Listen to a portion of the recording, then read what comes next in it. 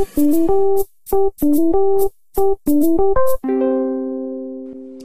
I'm Becky Stern. Welcome to the craft video.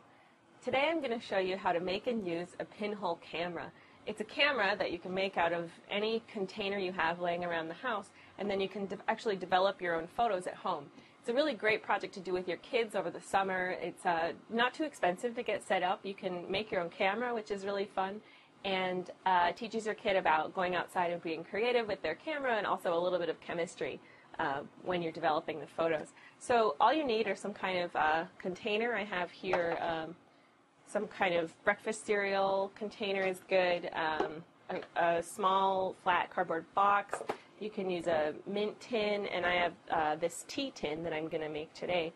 And all you have to do is get some matte black spray paint and spray paint the inside of your camera black. That's so that any light that bounces off of the photographic paper we're going to use doesn't cause any strange effects. You can actually get some interesting effects because of the round container of this one. You'll get interesting distortion. It's fun to play with.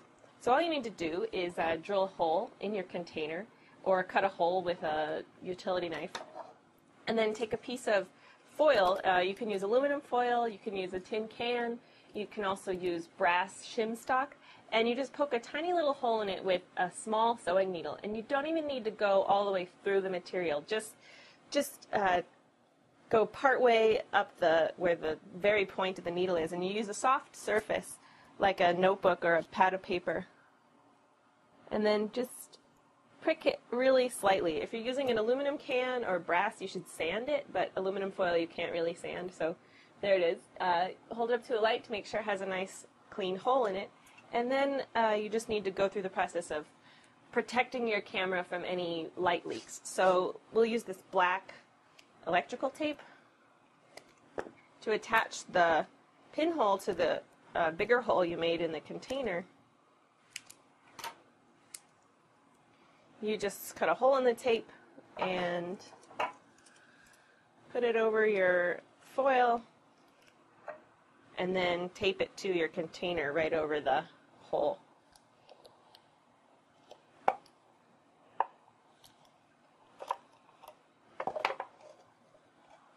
Now I'm going to put the lid on and seal up any place where any light might get in around the edge, but that'll be after I put my photographic paper inside the camera, and you need to do that in a darkroom. Let's talk a little bit about dark rooms. You can use your bathroom, and I'm using the back room of my studio. I put a pillow up against the window and then sealed it with this black paper, and I also have a blanket over the doorway to block off anywhere where light's coming in. And then I'm going to use this thing called a safe light. It's an amber light bulb I got at a photographic supply store. I actually ordered mine online. And that'll be light that's safe for your photographic paper, so you can take it out of its container and cut it to size and put it in your camera. We'll also do our developing in here. I have my developer chemical, my stop bath, my fixer, and a bucket of clean water for rinse.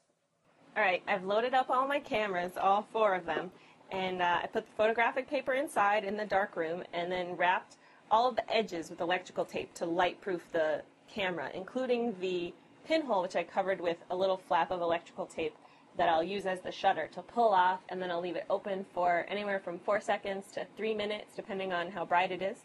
That's the fun part. You get to play around. And then I'll stick that tape back on, bring it back into the developing room, and we'll see what we get.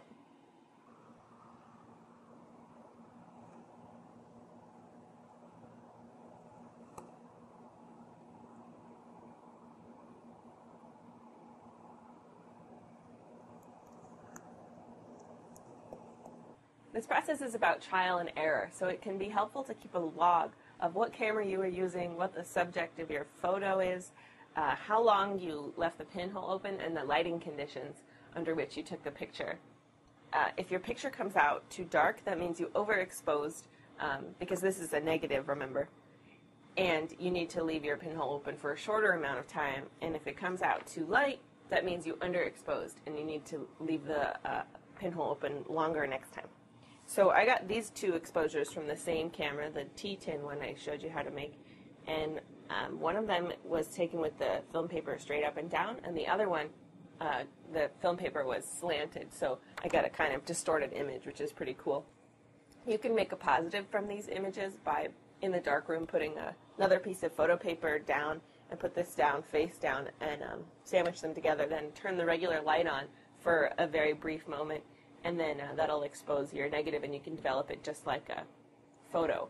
But I'm just going to scan them into some photo editing software and use the invert tool to change it to a positive image.